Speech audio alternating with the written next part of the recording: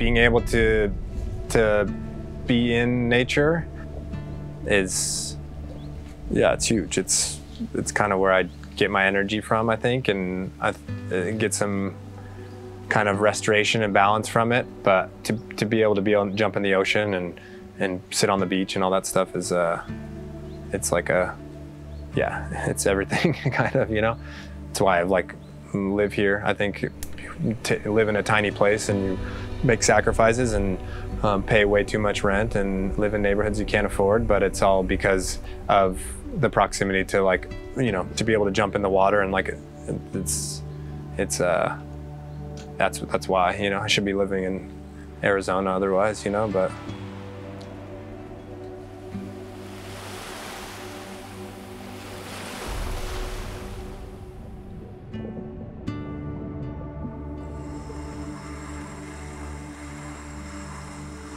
I think the wheel drew me in because it was really challenging. It's something kind of like surfing. When you start, you're terrible, but you're trying to learn, and you see people that are better, and you're like, oh my gosh, could I get to that level one day? And then also, just like surfing, every time you're doing it, you're like having a lot of fun. It's not like, oh, this sucks until I get to there. You're like, the whole journey is cool, you know? And then I think the movement of it, something about like you kind of get lost in the movement but you kind of get into this like vortex of moving and the clay, and something about that was just like, I don't know, it just drew me in, you know? I mean, surfing for me is something that, I mean, it's like this lifelong endeavor, you know? It's not something that just like pops up for a little bit, and it's like good and bad. It's hard and like excruciating, and also like gives you so much joy, and it's something that balances me, and it's kind of an addiction, and it's a blessing and a curse. I don't know. It's like you get addicted to surfing, and it like runs your life, you know? Like, you look at the life that I'm leading right now, it's all because of surfing. The job that I chose to get, and it was all based about trying to have time to be able to surf when it's good.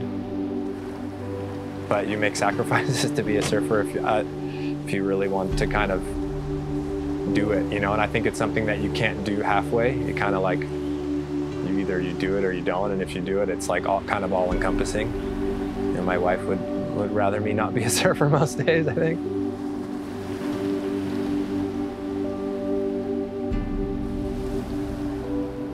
The surf culture here is it's a huge deal, you know, and it goes back for quite a long time. There's a pretty rich history of surf culture in San Diego, and, you know, some of the early guys that were going to the North Shore and surfing out there were from here, and so there's just like deep roots. So I just have a lot of respect for it, and always did, and it's a pretty closed community. It's not something you just kind of walk into and expect to have it be, you know, it's not for everyone, and it takes a lot of, I think if you show a lot of respect and with a lot of time, you can, you know, kind of find yourself to be a little bit a part of it, you know?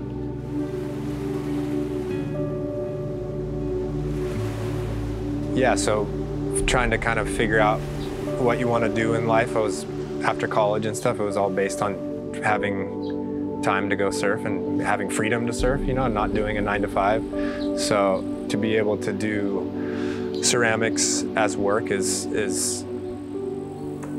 I feel like I'm cheating almost a little bit, and to be able to surf when it's good and come back in the studio and be in a little bit of my creative zone and listen to music and get lost in that process, it's pretty perfect for me, you know?